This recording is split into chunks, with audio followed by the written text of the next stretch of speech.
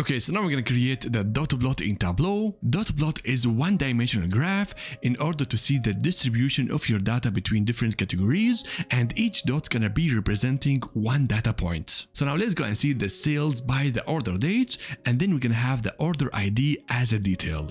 So we're going to take the order date to our rows. So now we're going to go and see the distribution of order IDs by the date. So let's take the order date to the rows this time, and let's go and change it to a month as a continuous. Then we're going to go and get our measure to the columns, and now as a default we have it as a line. Instead of that, we're going to go and make it as circles. So now we are not there yet. We have to add more details to the view, and that by moving the order ID to the details. So now since we have a lot of orders inside our datasets, Tableau gonna ask us, do you really want to do that? Well, yes, add all members. So now as you can see, we have a very nice dot plot. We can add more informations, like for example, let's take the category and put it to the colors. And as well, since there are like a lot of overlapping, we can go to the colors and reduce the opacity. So now with that, each data point, each circle gonna represent one order, and you can see now very clearly and very fast which orders has the most sales. So this is how you can create dot plot in Tableau.